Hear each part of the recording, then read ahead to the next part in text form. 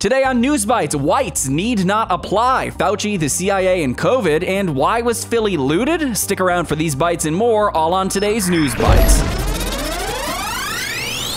Okay, real fast, the central infrastructure of the Volkswagen Group was paralyzed by an IT malfunction. Production at several plants in Germany are at a standstill, a company spokesperson said. This comes as yesterday, VW announced it would cut EV production due to shrinking demand.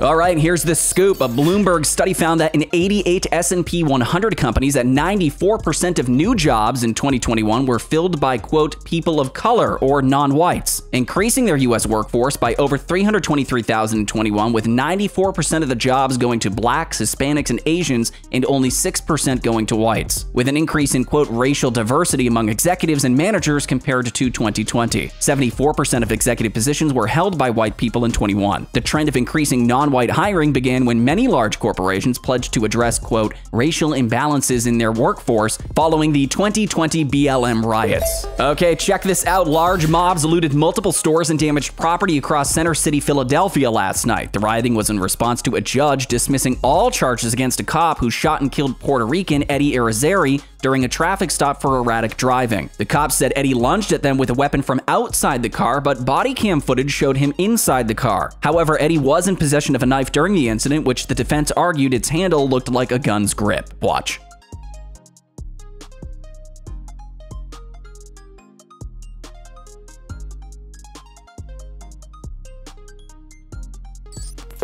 Okay, here's the latest. The House Select Subcommittee on COVID's Origins, Chairman Brad Wenstrup, revealed new information about Dr. Fauci's involvement with the CIA's Origins investigation. New information suggests Fauci went to CIA headquarters, was let in without record to, quote, influence their review of COVID. Evidence also shows Fauci prompted the drafting of a paper attempting to disprove the lab leak theory. This follows reports the CIA analyst received financial bribes to conclude the origins were inconclusive and likely from bats, not the Wuhan lab. Wenstrup seeks all documents on Fauci's access to CIA facilities and employees, with mounting evidence implicating federal officials in covering up COVID's origins. All right, check this one out. Iran's IRGC today launched their third military satellite, Noor 3, which means light in Persian, into low space orbit. Iranian officials promise to carry on with the expanding satellite program and are expected to launch several more satellites into different orbits. Take a look.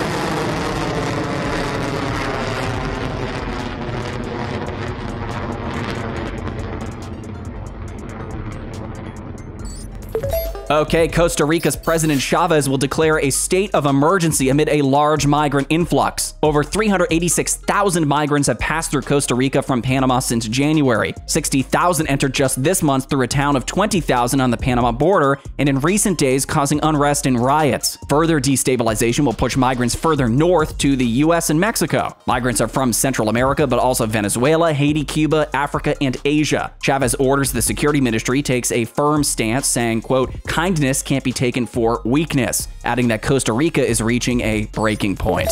Those are today's bites, which are on our website at Disclose.tv. Subscribe and leave your comments below.